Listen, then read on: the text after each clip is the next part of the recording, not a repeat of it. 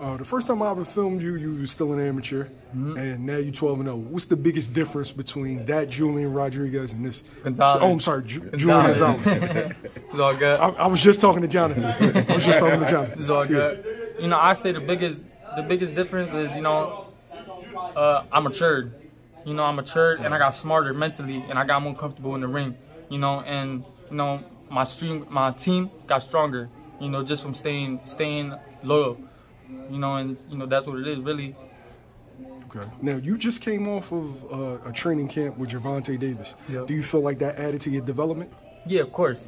You know that gave me confidence. You know, at the most. You know, because we go in there. When I go in there, I'll be like, he's not a Gervonta Davis. I was in there with Tank. He's not a Tank. You know, so you know, my example, it matured me. Going in there with Tank matured me definitely in my fighting and stuff like that. So how was the experience with Tank? You know, they say Tank taking a lot of his guys to the hospital. A lot of guys got to go to the hospital, sparring with him. Did you experience that while you was there? Nah, I didn't go to the hospital. No, I know, not you. Not you, you know what I'm saying? But did any other sparring partners that was there, did anybody get actually hurt and had to go to the hospital? I ain't supposed to talk about sparring. You know, he had a couple guys in there, but nah, they didn't go to the hospital. You know, I was we sparred 2 days. The first day we only did a few rounds, and then the next day I did 6 straight with him, and then nobody else went in with him after me.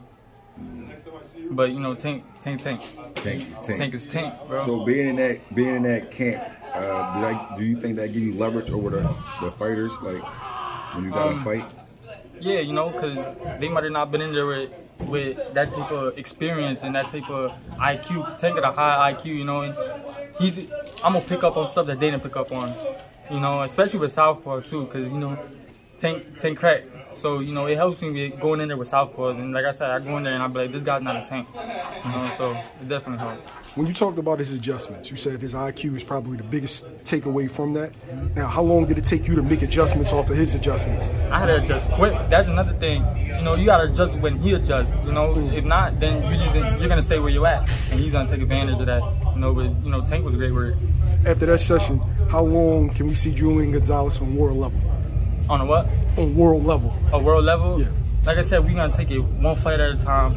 You know, one punch at a time. You know, and we're gonna get there eventually. But you know, I don't want to say too much, really. You know, we almost there. How active would you like to be in 2024? You know, just as active as my team wants me to be. You know, I just fight. You know, they give me a date, they give me an opponent, I go in there and I strap up. You know, so you know, as many times they want me to fight this year, I'm gonna be in there.